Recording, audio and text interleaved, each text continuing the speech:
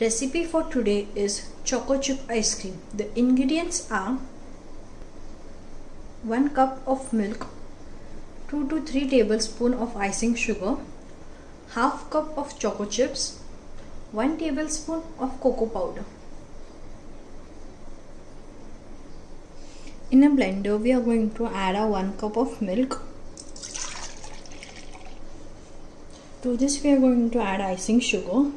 Now you all can even use the regular sugar if icing sugar is not available. And cocoa powder. Now blend this completely. Now as you all can see, it has nicely frothed up. To this we are going to add a choco chips. You all can use any choco chips you all like. Mix this thoroughly.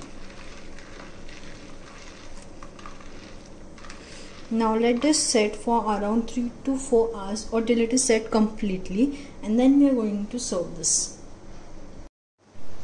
And there it is, our choco chip ice cream is ready to be served. Do try this recipe at home and give me a valuable feedback. Thank you.